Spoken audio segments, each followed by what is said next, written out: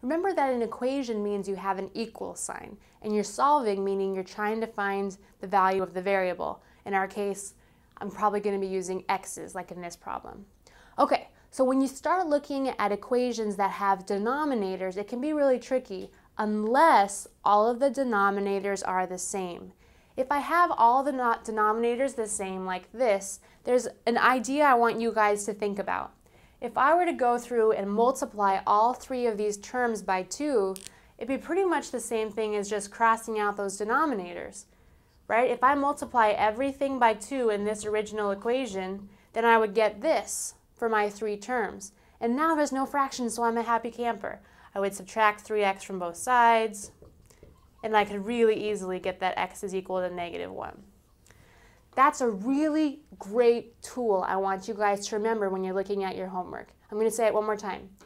If all of your denominators are exactly the same, you can cross them out, which is essentially like dividing all of those terms by that denominator. You can cross them out and just work with the numerators. Let me show you what that would look like if I had my variable in the denominator. You can do the same idea. If I had like 3x over x plus 5 over x is equal to 8x squared over x, a lot of students who didn't know this trick would go through and they would reduce this fraction, which is clever. They're on the right track. Other students might try to combine these fractions, yeah, because those are, combinable fractions. They have the same denominator. But you guys, this is the trick. These 3 terms all have exactly the same denominator, so I'm going to multiply everything by x and then just work with the tops. That can make your problems much, much, much, much easier when you're approaching them.